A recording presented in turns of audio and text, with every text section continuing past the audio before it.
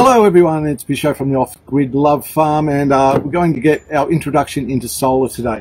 Now most people will already have some of these items: flathead screwdriver, Phillips head screwdriver, Stanley knife, a multimeter. You can pick them up for under $20. It's going to come in very handy. It's for testing the voltages, to make sure you got the right voltage and the right polarity, meaning you're negative and positive. Set of wire strippers, wire crimps. They're not a necessity, but they are good. You can crimp the wires other ways. And of course, wire snips. I'll link up some where you can get all this stuff if you haven't got it. Obviously you can get screwdrivers anywhere and a Stanley knife. I'll link up something for the multimeter and possibly something for these ones. Look, I buy the cheap stuff. I'm not a professional and it doesn't get used that often, so it's fine to get something that, you know, you're only going to use it a few times, but you do need to have these items ready if you need to do any maintenance at all, and occasionally that will happen. Okay, obviously with solar power we're going to need some solar panels. My solar panels are all second-hand, and often people are conned into upgrading their panels. Most solar panels have a 25-year service life, which is quite extensive. You'll find a lot of people will replace their solar panels after 5 or 6 years. You know, several years, and there's still a lot left in those panels. The reason they upgrade is that the newer panels are more efficient, but for what we're doing, we're keeping it on the cheap, and as long as it works. So these are second-hand panels. I have an excess of these panels everywhere, all given to me. So they're varying wattage. Now this one's a 190 watt panel. I don't know if you can see in there, it says 190 watts. But no, sorry, it's 210 watts. And it puts out 26.6 volts. So that's another thing we need to take into account, the voltage that they put out. Being second-hand panels, sometimes there's different connections. You know, I don't even worry about them. I cut them off, and I'll show you how to join these without using connectors. Now these are different panels here again. Max power is 191 watt, there we go, and the voltage output is 26.3, similar to the other one. So the voltage, we shall get to that. There's a little bit of mathematics involved. It's very basic, and let's move on.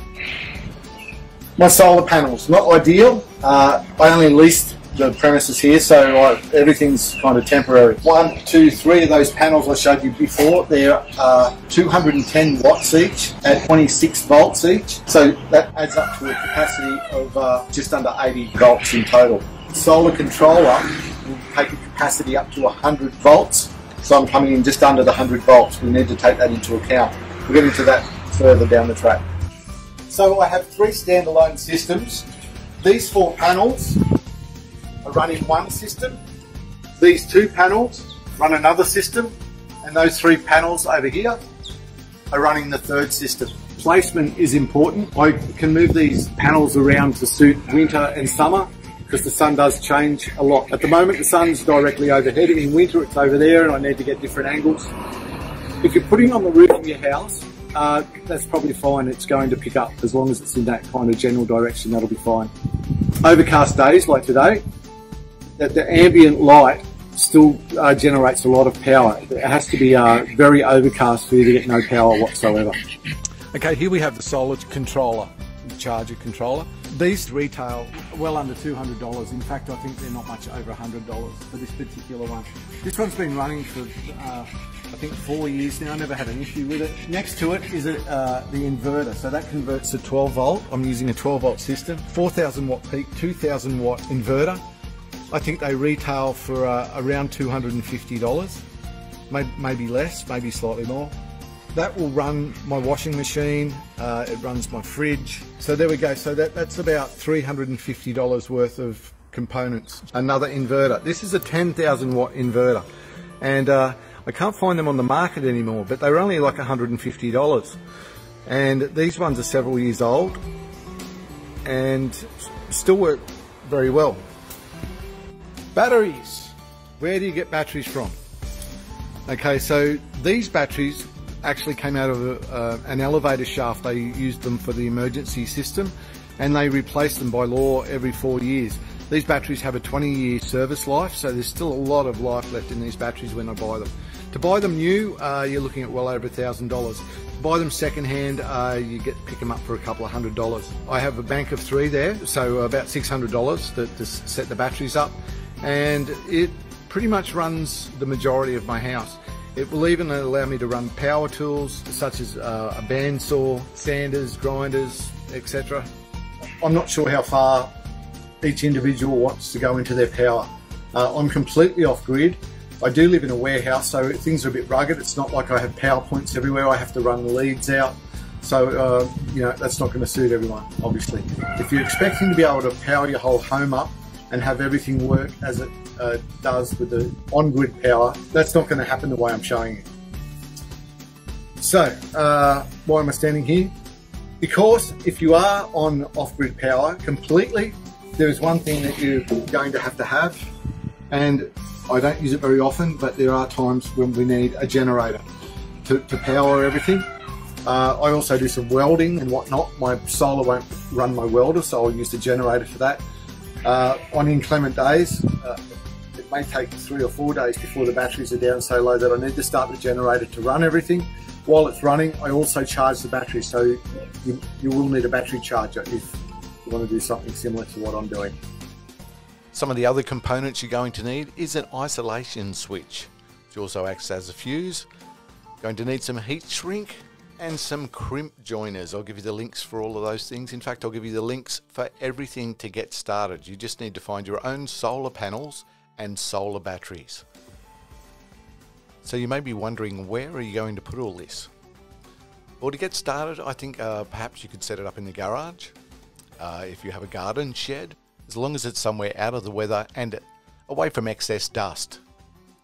Which brings us to the solar panels. Where are we going to put those? You could put them on the garden shed roof, put them on a lean-to, or you could just lean them against the wall or place them on the ground as long as they're somewhere safe and won't get damaged. But a priority is making sure that they have the maximum amount of sun available all day to them. They also need to be firmly secured so that the wind can't lift them up. Building a small standalone solar system has many benefits. It's a great introduction into solar and all the idiosyncrasies that go along with it. It's a great learning curve, and I would highly recommend doing this first. Really a worthwhile investment and will quickly pay dividends, plus giving you peace of mind that knowing you've got power if the power grid does go down. You'll still have something. As you get more proficient and learn all the idiosyncrasies of solar power, you can go ahead and add on to that system, or you can create your next system. So if you're still with me and think this is something you'd like to do, then I'd encourage you to go out and get all the parts in the links provided. And in our next video, we'll go through wiring up your standalone solar system. Hope this has been of some assistance and look forward to working with you. If you have any questions, just leave a message in the comment section and Kylie or myself will get to you.